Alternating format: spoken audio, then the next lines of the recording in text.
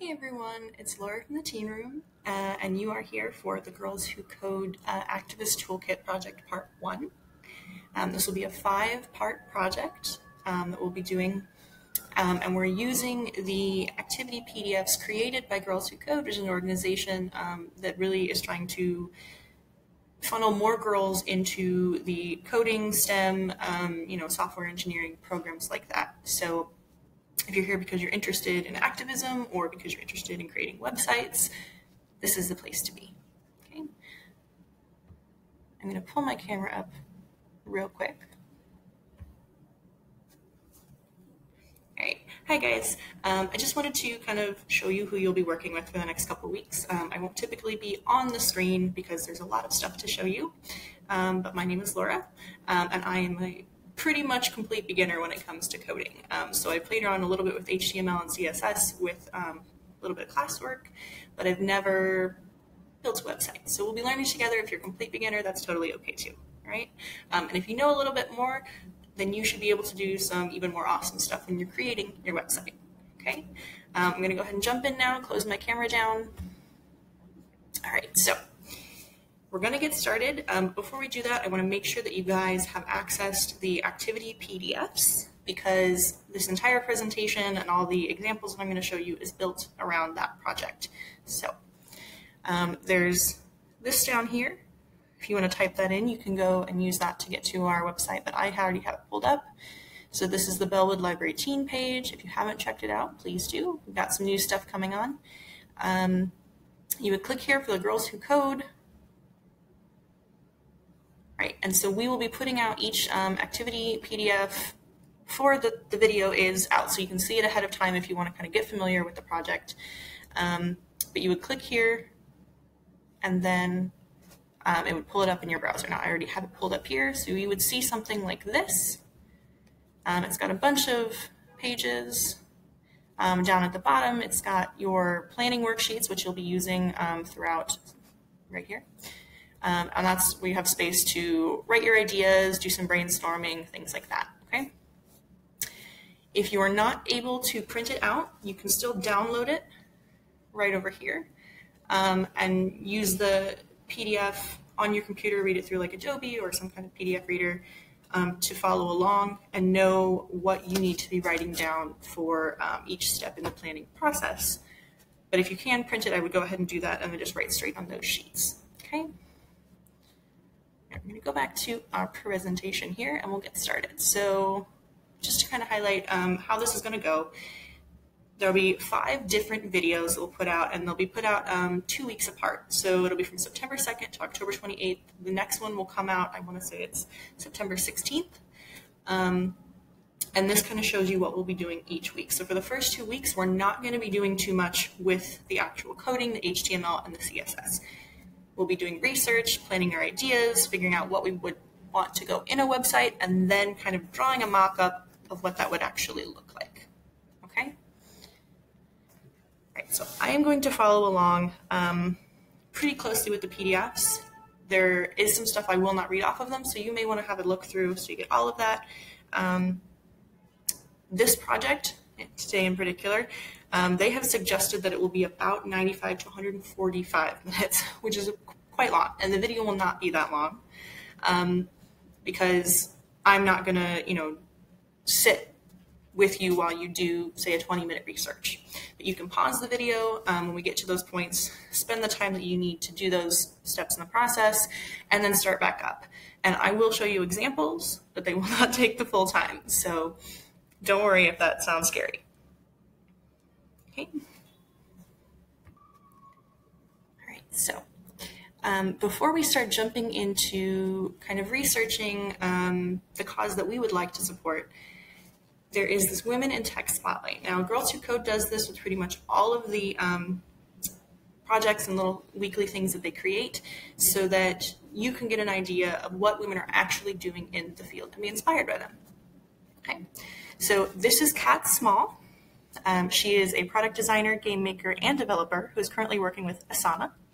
She's also a co-founder of Brooklyn Gamery, a game development studio that focuses on the release and development of diversity-focused games and events. And you can follow along with this. I'm reading it from the PDF. There will be extra information, so you may want to read that too. Okay. As she's continued creating and programming games throughout her life, Kat has also noticed a disparity between female players and developers. About 48% of game players are women, but only 22% of the game industry workforce are women, and only 33% of women in the gaming industry are developers.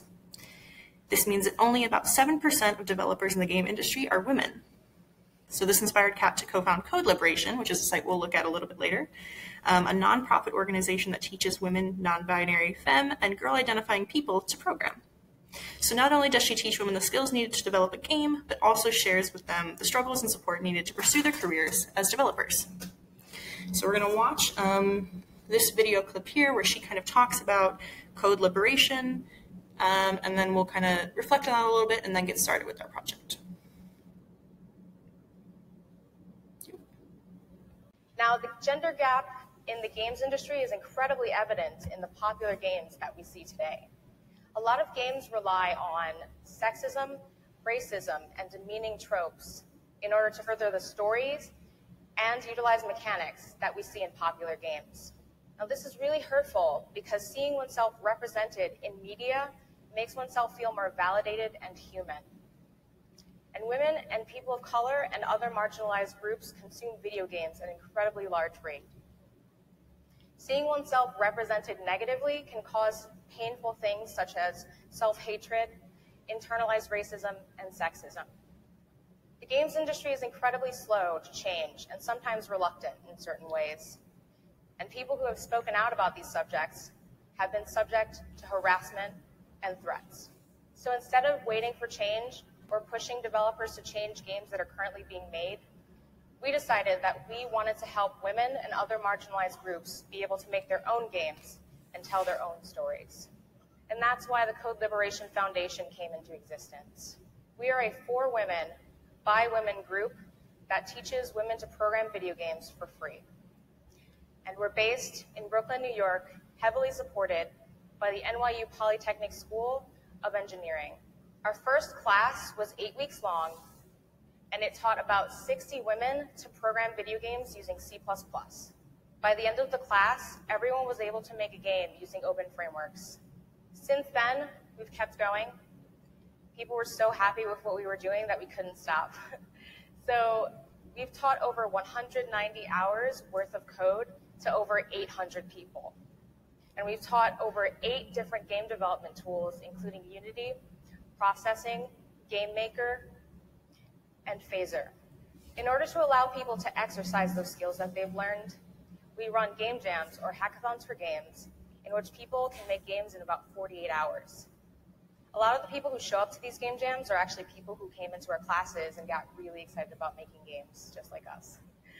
So what people do after these game jams is they show off their games, and we invite people from the press to actually see them and give publicity to our attendees. And after the game jam, we encourage them to keep going, to keep making games. People have even said things like, it was so easy, it's so much easier than I ever thought it was. If you want to make a game, just do it. And we're so glad that we can inspire people like that. And many people who show up to our game jams actually continue on to attend games industry events, and some have even won awards and accolades for their work. We also host events such as game nights, and many of those events are actually co-ed so that our community can interact with the games industry at large.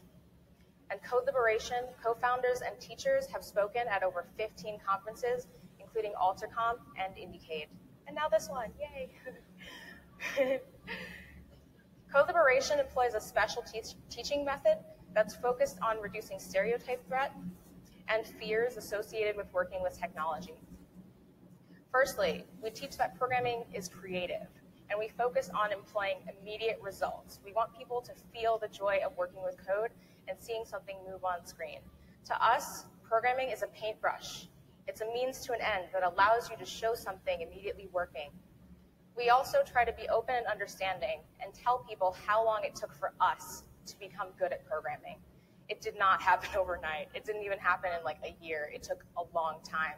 And we want to be incredibly honest with people about that struggle. It's not easy, but if you keep working at it, you can do it. We also acknowledge when we make mistakes because we want people to understand that programming is hard and it's normal to make mistakes, and it should be accepted and natural and okay to do that. We share resources and slides through an easy-to-use website, and we also write blog posts and email blasts, Facebook posts, and tweets so that we can give resources to anyone wherever they may live on the internet. So while we... All right, guys, we'll go ahead and get back out of that. And I do apologize if there's any background noise. I am videotaping this from home, so that may happen from time to time. So before we move on, I want you guys to kind of do this little resilience exercise and think about the fact that even Kat, who's had all of this time in the, the industry, has difficulty when developing a game. Acknowledge that, mistakes happen, it takes a long time to learn. So just take a few minutes to pause and think about it. You can write it down if you want to. How does it make you feel to hear about a professional's failures and challenges?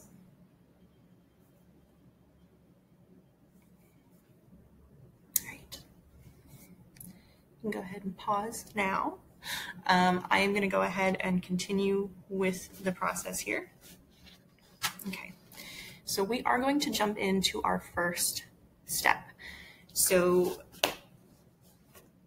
before you get started with this project, you want to do a little bit of research. So you want to find out if you are creating a website for a cause that you support, you kind of want to look at what are other people doing? How are other websites that support causes doing the work that I want to do? And so we're going to spend some time looking at some websites, and I will show you a few, but you also should look at some on your own. And if you go to your PDF, you'll see that there is a really big list that they've created there for you of different activist websites in different areas and different causes, topics, things like that. If you're pulling it up from the, in your web browser like we've got it here, you can actually click those, and I will show you the page. You can click, see right here, you can click on them and they will actually take you to that page. We're going to take about 5 to 10 minutes to look at these organizations who've built their websites around their causes, and you want to take a look at a few key things. So is their message easy to understand? When you look at the website, do you know what they're trying to say? Did you learn something about the cause from this site? So obviously, if you didn't know anything about that cause before, did you walk away learning something new? If you didn't, it may not have been an effective website. Is there a clear path of action if you would like to join the cause? So if you are interested in supporting their cause, do they give you steps or ideas of how you can be involved? And then you want to look for any design or layout elements that you think are effective in communicating the organization's message. And that could be things like how high they place their message, how big of an image, or different things like that. So make note of those things that you like or that you are receptive to. And before you do that, I am actually going to show you a few websites. And at least one of them is local to Chicago. Okay, so I've got some images here that are just screen grabs from some of these websites. So we'll look at those first and then talk about the design criteria on the side, okay? So this one here is the American Civil Liberties Union, which is listed on your PDF.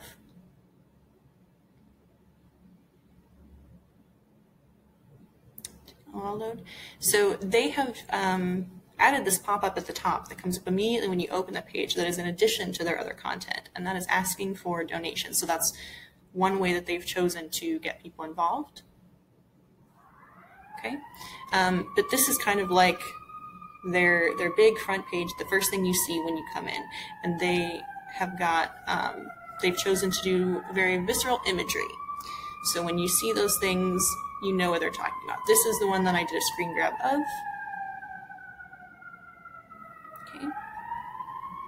So they give you their mission statement kind of right up front here. They give you some options of different topics that they support and causes they support that you can go to depending on your interest. So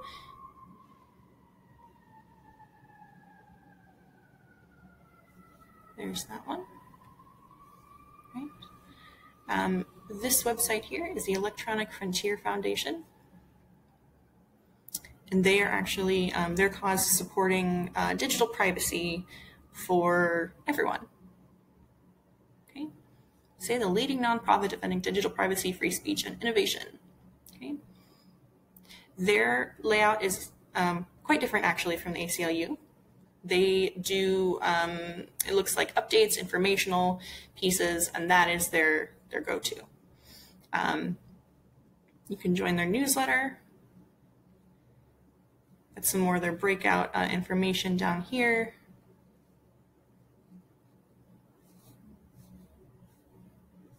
And then you can choose what you search out here. They have a specific drop-down bar called Take Action that gives you options that you can do. Go back. This is the website for Code Liberation, Kat Small's organization.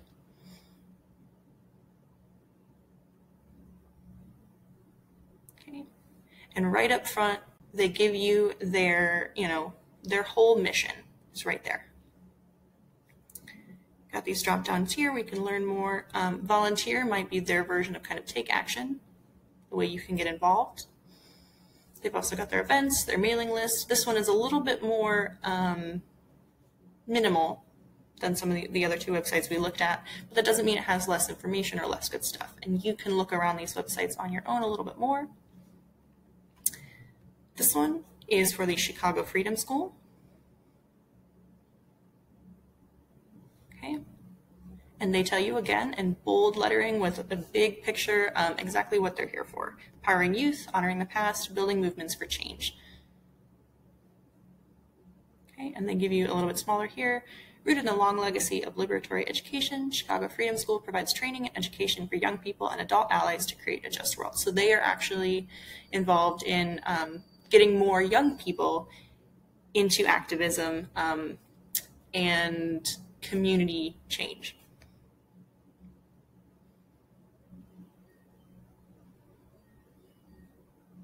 So they rely on a lot of bold typography and imagery here. And if we look at the top, we've got this bar that shows you some of their youth programs, workshops, trainings, about them, support us, ways that you can get involved. Right. Pull this here. So you're going to kind of do something a little bit similar. You're going to spend a little bit more time, as we've said, about 5 to 10 minutes, looking at some of the websites on the list or some of these here in more depth, and kind of figuring out what you think was successful, what you might want to incorporate in your own website. And this design criteria over here was actually pulled from the activity PDF. So just kind of pulling it out there so you get that right up front. Which website do you think was more successful? Are there any visuals, textual, interactive approaches that you would want on your website? Like if you could do anything you wanted and you knew exactly how to make it happen, what would you want there? What do you think would be effective in supporting a cause? And then you want to look at, are there any design elements that actually didn't work, that you didn't like, and you thought were very ineffective in spreading the message? If you are going along now and just working along with the program, right now is when you're going to want to pause and work on step 1. For that is on page 12 of your PDF activity worksheet. And what you're going to do is just kind of take some notes on your design criteria that you like or dislike. Okay, so in step 2, once you've taken the time to look at some different websites, you're going to identify a cause that you would like to support, a cause that you want to create a website for. And you can spend 5 to 10 minutes. Maybe it'll take you a little bit longer. You might not have a cause in mind already, and you might need to search a little bit more. And that list of activist websites is a good place to start. It gives you some ideas of what's already being done in the world of activist websites, but there may be something also that is a little bit closer to home. So you want to consider what causes impact you, impact your community. You may also want to go very local and consider your city or your village or your block. Something that affects you. It could also be your school. So you'll want to brainstorm, and these are just some questions to think about. What challenges do you see in your community? We kind of talked about that one a little bit already. What world do you want to live in? So what is your vision for the future? What is your ideal existence? And then think about what frustrates you. And what frustrates you could be something like lack of school lunch choices. It could be food insecurity in your area. And these are examples from the activity PDF. It could be something like the pink tax. It actually kind of segues into my cause that I'm going to look at as we do some of the different activities is actually inspired by this book here, Go With the Flow, by Lily Williams and Karen Schneeman. So this book is about a group of friends who are trying to navigate high school. They're in their sophomore year. And after a really embarrassing incident for a new student, they get fed up with the fact the school never bothers to fill the bathroom dispensers that hold pads and tampons. And one of the girls is so fed up that she creates a blog about menstruation, period stigma, and sexism. She gets her friend group involved in activism as well. So it's a great book that you can check out from the library. It's both a physical copy or as an ebook if you're interested in learning a little bit more. But it's kind of what I'm going to use as the inspiration for my website plan and my cause. So you will see me kind of talk about some of those same topics when I'm showing you some of the examples. Hopefully you have paused and you've taken some time to think about your cause, brainstorm, and then you've gone ahead and written down your idea on your planning sheet. And that is also on page 12 of your activity PDF. Okay? So we're going to go ahead and move on to the next one. So step 3 in this project is you're going to reflect on your cause. And these images that are on the screen right now are ones that I took directly from the PDF. So it shows you the exact questions that it wants you to brainstorm about, and gives you, it says, you know, take about 10 minutes for this, but each question actually gives you a time. So like the first one here, why do you care about your cause? So set a timer to 3 minutes. So you have the other questions, what do you know about your cause? And what questions do you have about your cause? And I did go ahead and make some notes for my cause based on the book that we just talked about. So some things that I know about my cause already is that lack of hygiene products can actually keep girls from coming to school, and it can contribute to education disparities because they're not getting as many hours in the classroom. Also, for many girls and female identifying folks, you know, it's not a choice whether you menstruate or not. So whether you have the money or not doesn't matter, it's going to happen to you. And so that is, it can be a financial hardship for certain individuals. Okay. And when we think about it in the context of the story, you know, they're mad about their school not bothering to ever fill up the dispensers. An untucked dispenser helps no one. I also put some time into thinking about, you know, what questions do you have about the cause? So for me, what I wanted to think about is, are there schools that have put this into practice? You know, this is a, you know, a fictional story, but it's a real world problem. So how has this problem been taken on in the real world? What activism is already being done? So I'll want to do some more research for mine when we get to that stage about what is already taking place in the realm of my cause. And I also considered, you know, what is the best way to achieve this change in schools? How are people going about making that happen? So you'll want to go ahead, pause the video here, and then follow the prompts on your planning sheet and go ahead and start reflecting on your cause, taking down some thoughts, and then we'll move on in a bit. All right, guys, moving on to our next step in the process. Step 4 is finding resources. So step 4 and step 5 kind of go hand in hand. You'll be doing research as well. This is really more identifying websites or maybe even people that can give you the information you would need to build a website that supports a cause.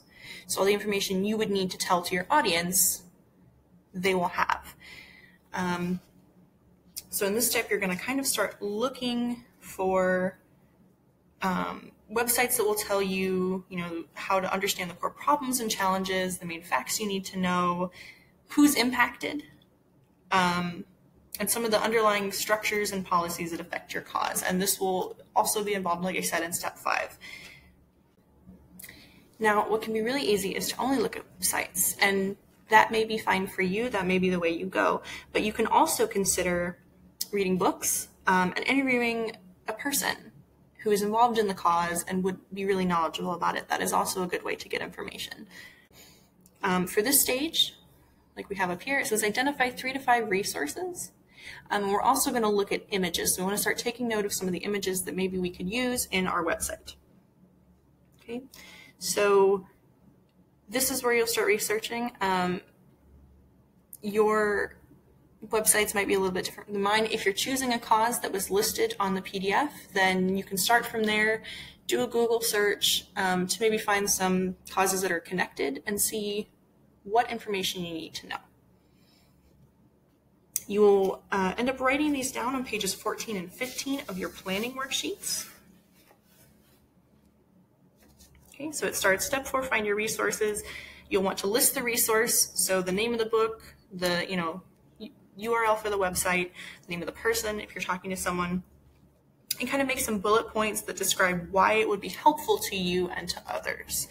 So why would you want to use that resource? Before you go ahead and pause and get started on that, I'm also going to talk to you a little bit about images.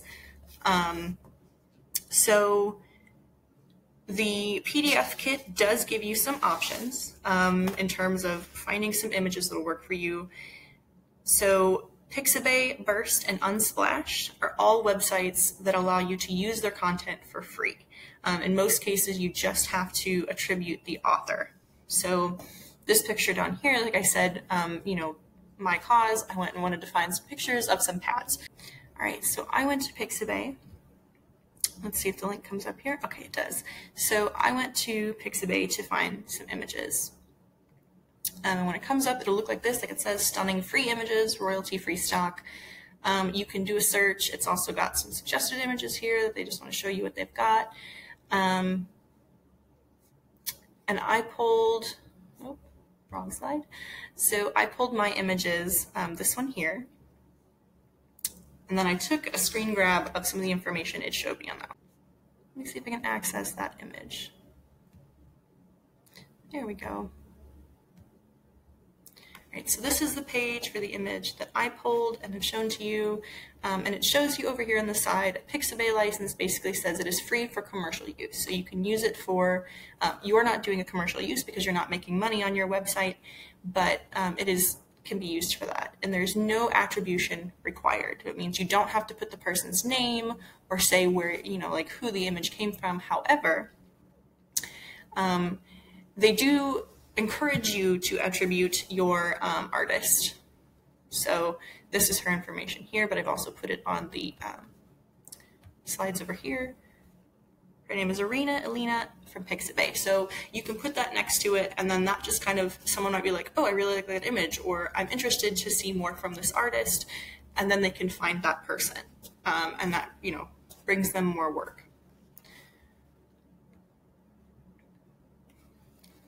When you're looking for images using some of these sites, what I found was I did the same search on every one using the same words. Some places I got tons of pictures and some I got none.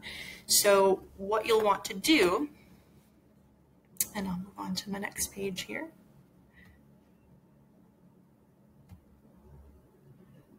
Nope, we're not there yet. Okay, so what you'll want to do when you're using those websites is kind of brainstorm first what kind of images you think would best illustrate your concept. And as you're doing your, finding your resources, you'll see some images. And if you really like them, make a note. You might be able to use that exact image, but you may not. So you'll want to look for images that are similar, okay? You want to make a list of keywords that might be used to describe your cause or ideas. Because one person might say environmentalism, another might say climate change. You don't know exactly how it's going to be tagged, so you want to know some of those words that are related to each other so that you can do that.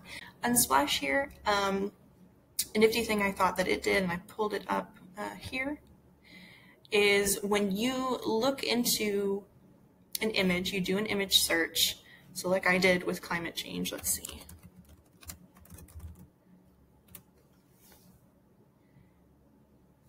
it gives you other kind of related tags across the top. So you might want to go environment, global warming, sustainability, depending on what your particular facet of the cause is.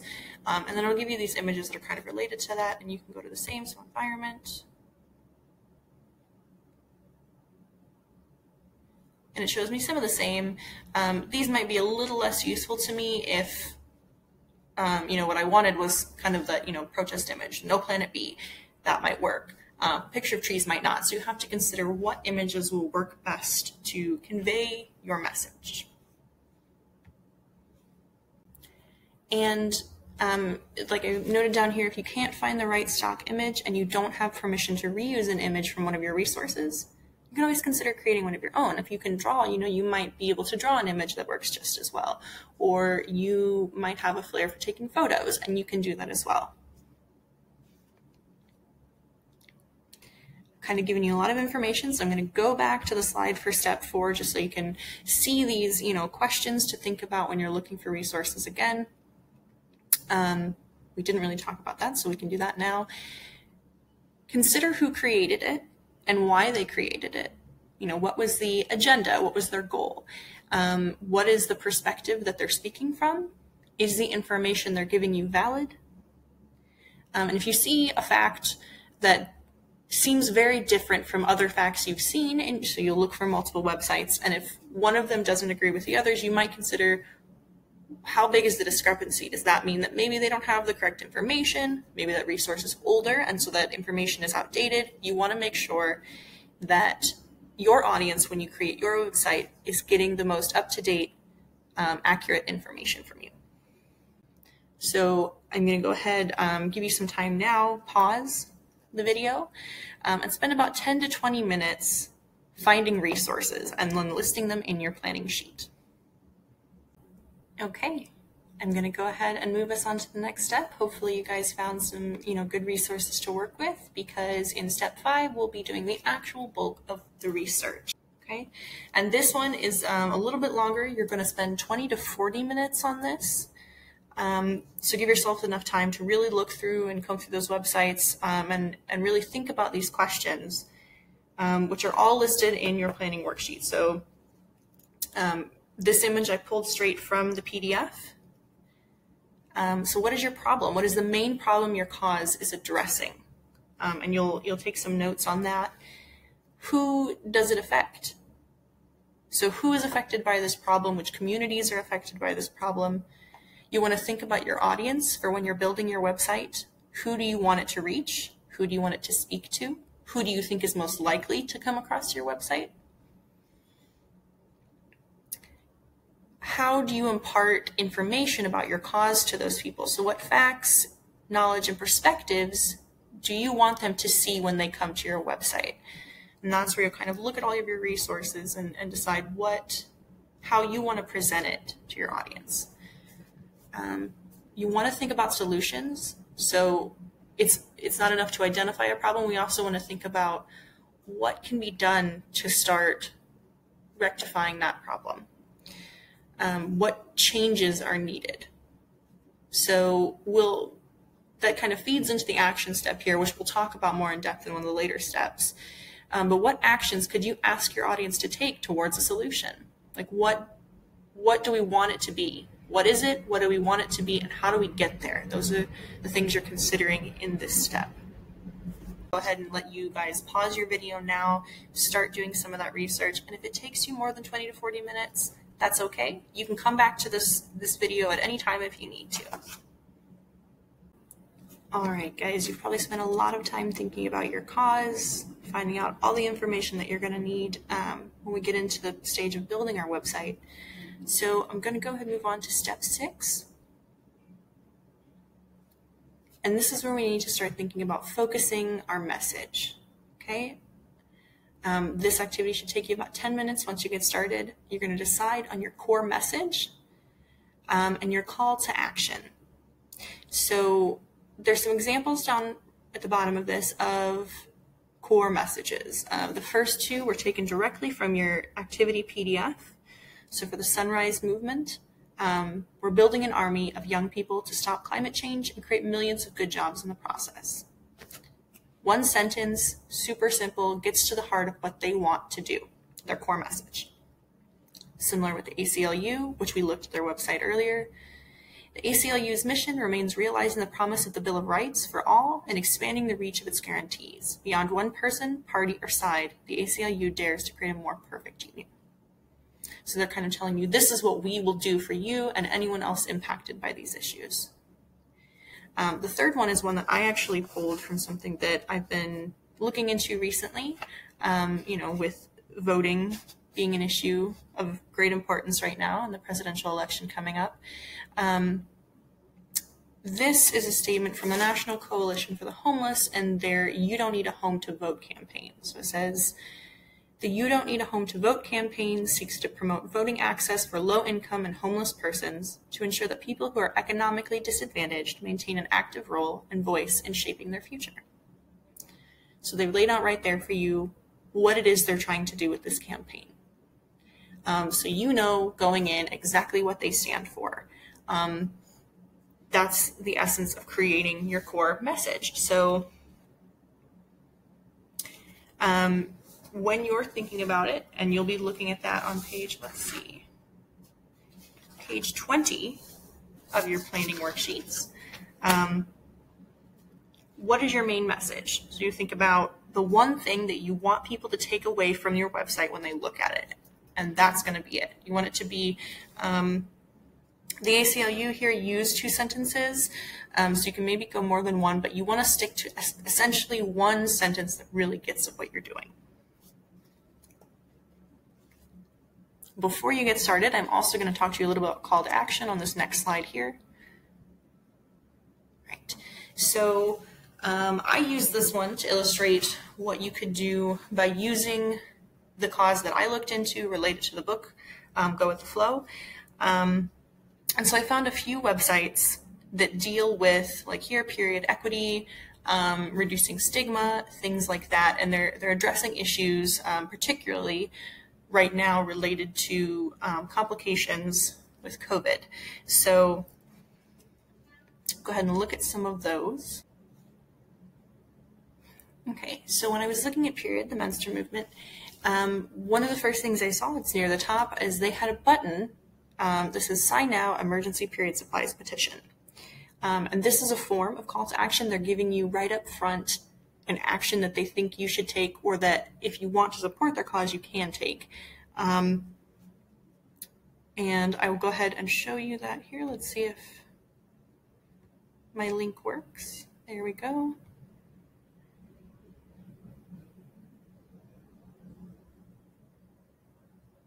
All right, so the Period, the Menstrual Movement in tandem with Alliance for Period Supplies, they are supporting, it did not go straight to the website like I thought, but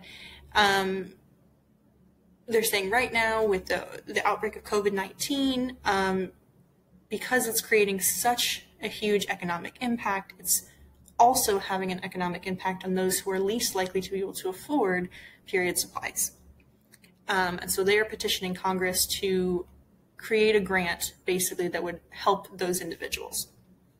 And it gives you kind of a breakdown of what they want, and then a form that you can use, or the form that it will show up as if you choose to sign the petition. So a petition is something that's really simple. It doesn't take a lot of risk or time and effort from someone. So that's, if you have someone new to your cause, a petition could be a simple thing you can ask them to do to get involved. Okay. Because in this stage, you have a place on your planning worksheet to create action steps. I've gone ahead and shown, like, so if I wanted to create a website, kind of educating people about the issues surrounding period poverty and not having the money to purchase these resources, and, you know, them not being provided as a public resource, I could go say, hey, go to period.org, which is the website that is, you know, hosting the petition. Click the button, and I will show you this one in a second. You know, click their Sign Now Emergency Period Supplies Petition button, read and sign the petition to Congress, share with your friends. Those are 4 really easy steps. Tells them how to get there, what they need to do. So the reading and the signing of the petition. You probably don't want to sign something that you haven't read, but it also gives them that extra step of share it with your friends. If you know all people who would also support this cause, tell them about it, get them involved, because the more people who are involved, the more that can be done, the more change that is likely to happen. Okay, so real quick, I am going to show you that website just so you can see what I mean when I talk about the button they have up front.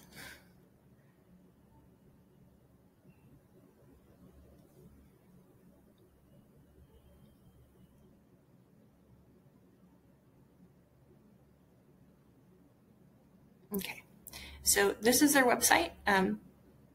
This is another website that you could have looked at if you were interested when you were looking for your cause. And if we go down here, it tells you a little bit about them, and then they specifically have call-outs and action steps related to the COVID-19 health crisis. So they have, this is the one we talked about, sign now. They've got a pop-up. So this is, let's see. So it's a virtual fundraising gala. So that's a way.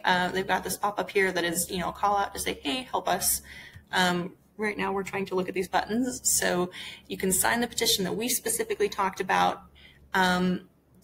If we were more veterans of the cause, and this is something that the PDF talks about, if your cause is something that you're expecting your audience to be people who are already involved, you can ask a little more of them. And so this one here says, join the period fam, start a chapter. And so that's saying start a local organization, which is a lot more time and investment and effort. So someone who's new to the cause might be like, oh, I'm not ready for that. So that's different stages of asking for input and action from your audience. Go ahead and close these out here. Go back to our slides. Okay. So that is just a really quick example that you could do, if this were your cause, when you're thinking about action steps. I also found, when I was doing my research, this website called Period Equity. And I thought they had a really good illustration on their website, so I took the screen grab here of specific action steps that you can take if you want to participate in their tampon tax protest. So this is specifically, you buy your feminine hygiene products, you send in your receipt. So they will actually give you a kit, but you send in your receipt to Congress and say that this is unconstitutional, that I have to pay a tax on these products. They're, a necessity for me as someone who has a period, so this, it's unconstitutional. There are a lot of states who are, as I've learned in my research, using that unconstitutionality to challenge many of these taxes. Okay, so I'm actually going to take you to this website so we can see a little better.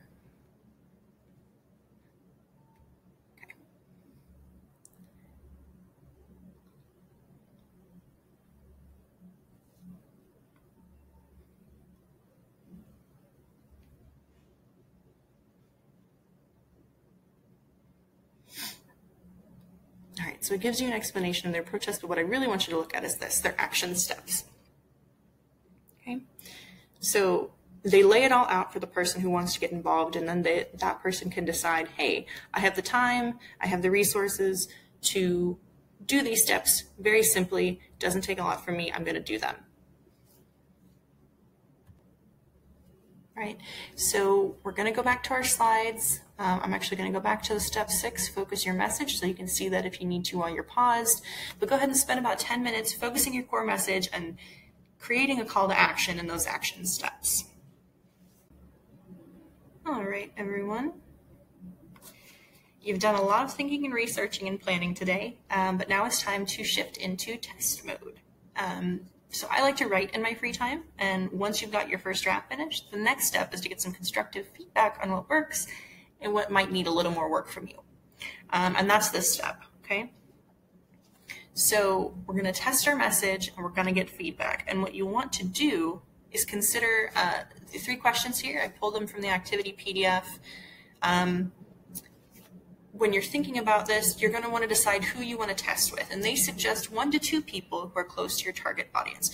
So if we're thinking back to, my book inspiration, if I am trying to create a cause to get more hygiene products in the dispensers in my school, and I'm creating an activist website for it, my audience could be a lot of people in my community, but when I'm testing it, I may want to test it with another high school student. You may also consider a trusted adult, so a parent, or someone involved in an extracurricular that you take part in, someone that you trust to give you feedback that is honest and useful. Okay? You want to consider what you're going to share. So for this stage, you want to share the stuff you came up with in step 6 in particular, but you can also share some of the other ideas that you worked on in the earlier steps. So you definitely want to test your key message that you're going to use in your website, and you may want them to consider your action steps. Do they think that those are simple? Do they think that they're direct and gets you from point A to point B? Okay. And then when you're thinking about how you want to test those ideas, the format may be different for you. You might want to sit down with someone and have a conversation. You might want to just show them all your planning worksheets that you've been filling out so they get the whole big picture. Or you may want to create a presentation like the one I've created here. Go ahead and create some slides or something like that to kind of show them what you're aiming for. I've got another slide for you guys that's going to give you a few tips on getting feedback. So again, we're asking that question, what kind of feedback are you looking for? And Girls Who Code kind of has a framework that they use in all of their projects that gives you a few different ways that you can respond when you're critiquing someone else's work, but how you also want to guide the person who's going to be giving you feedback, because they may not have been involved in a beta test before, so to speak. So they may not know exactly what you need to hear to make useful changes. So you can find this in your activity PDF on page 9. I'm just going to give you a really quick talk. The concept of glow. Have them tell you what worked. What did they like? What in the frame of what you're doing with this project is effective? They can also consider things that will help you grow. So what could be better? What did they not like?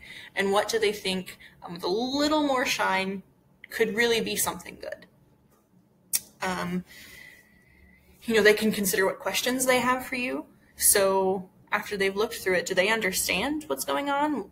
What questions do they have? Do they need you to clarify your intent? Do you have some wording that maybe doesn't make sense to them? Things like that. They can also give you, suggestions. Say, what could help make this stronger? What do they think could help make it stronger? And are those, suggestions they've given you things that you can implement? So we'll kind of talk about that a little bit. I'll go to the next slide. When you're doing some kind of feedback process, whether it's on your writing or your coding or you're testing any project, you may not use every bit of information that you get, but the information that they gave you or the perspective suggestions may help you think of something else, a different way you could go. So when you're doing your testing agenda, first thing you're going to want to do is explain your project to the person who's testing it for you, because they have no idea what you're doing until you tell them. And also, if they don't know what your goal is, they may not be able to give you feedback that helps you support that goal more strongly. As we said, you definitely want to share your core message and your action items, because those are definitely going to be part of the website. But you may want to show them some of your other planning stages so they can kind of give you feedback on that as well. Okay. You may have to tell them that you want feedback. So you may be showing them this and having a conversation about this project, but they may not know that you want them to give you suggestions. So you may want to show them the PDF that has the framework with the glow and the grow and the question and the suggestion, so they know how to respond, because they may not have done this before.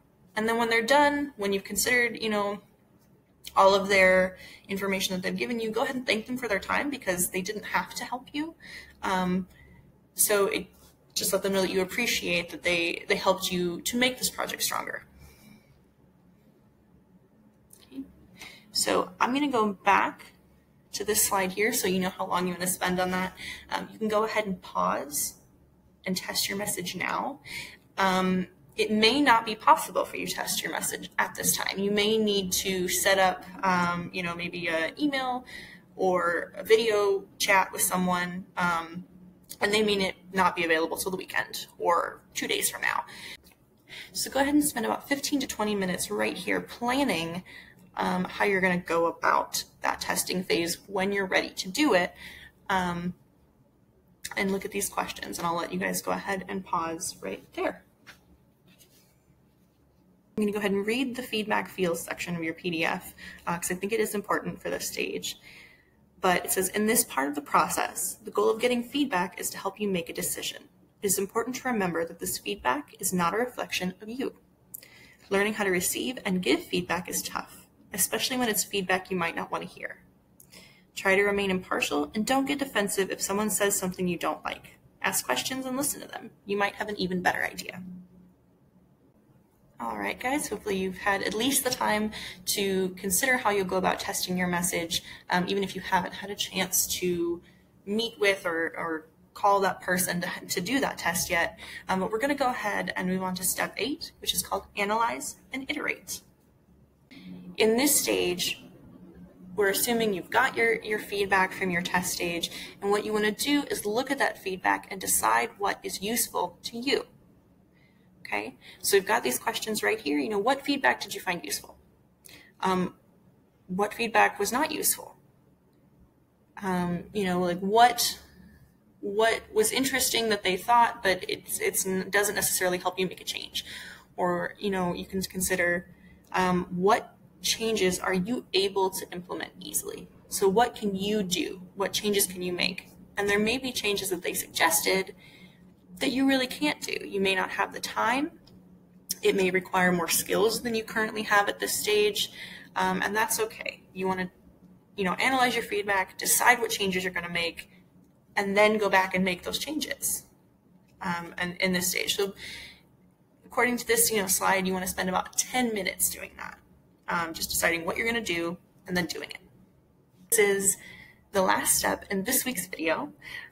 So once you've finished, filling out all of your planning sheets, you've got your feedback, you've made some decisions and maybe made edits to those planning sheets, you want to hold on to them because we will be using them again in the weeks to come. So we'll go back to your messaging and your action steps and your research when we're building your website, okay? Now I did want to share this, so Girls Who Code does encourage you to share your projects with them. They've been sharing shout outs and project pictures from other Girls Who Code at Home participants on their Instagram page. So if you want to go ahead and share your progress, you can do that by tagging them at Girls Who Code or using the hashtag #CodeFromHome. Okay? I hope you guys are excited by this project and that you will come back with us in 2 weeks for the next video where we will be doing our wireframe mockups, which is essentially we'll be drawing out what we want the webpage to look like before we start actually building it. Thanks for learning with me this week, guys, and I hope you'll be around next week.